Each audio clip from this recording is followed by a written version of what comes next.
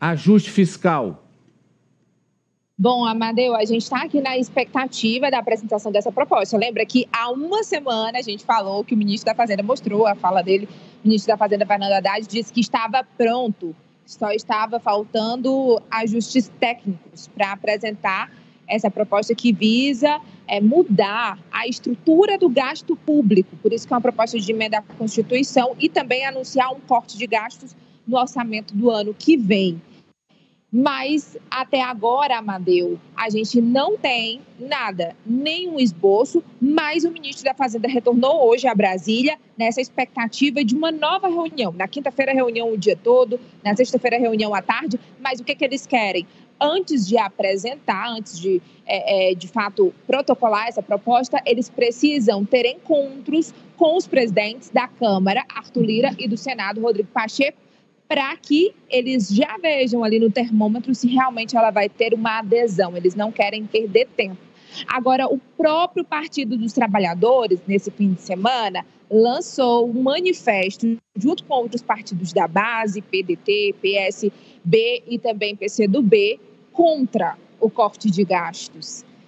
E isso é um fogo amigo, né? Contra o próprio ministro da Fazenda, contra a própria equipe econômica da ministra do Planejamento e Orçamento, Simone Tebet, e também da Esther Dweck, da Gestão e Inovação, que estão se reunindo a esses dias todos para conseguir chegar a um denominador comum. O que está impedindo agora é que a ala social, os ministros, por exemplo, da ala social, como o Elton Dias, do Desenvolvimento Social, eles não concordam com o corte de gastos nessa área.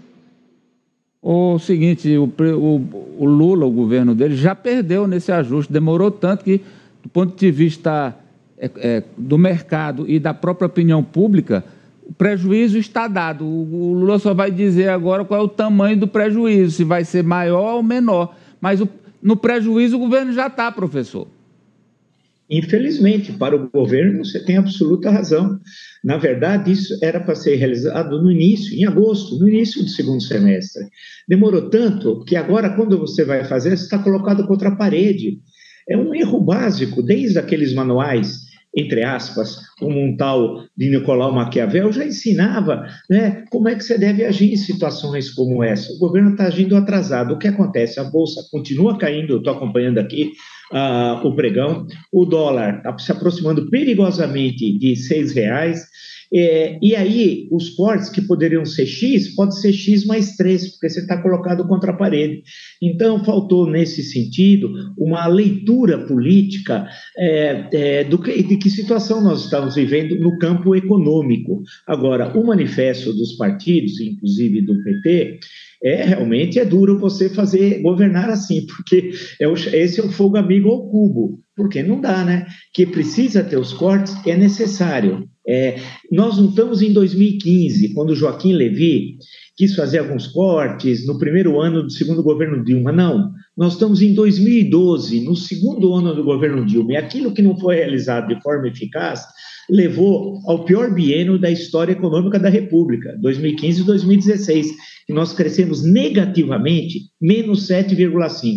E, por fim, o ministro da Fazenda ia viajar para o exterior, nós noticiamos. Não era para falar que ia viajar e depois voltar atrás, era primeiro para ficar aqui, por ordem na casa, aí viaja. Portanto, os cortes estão vindo tarde e mostra um equívoco de leitura da conjuntura por parte do governo, especialmente da equipe econômica, e o partido central do governo, o PT, também não ajuda em nada o presidente da República. E o Haddad não viajou para resolver, não viajou e não resolveu. Obrigado.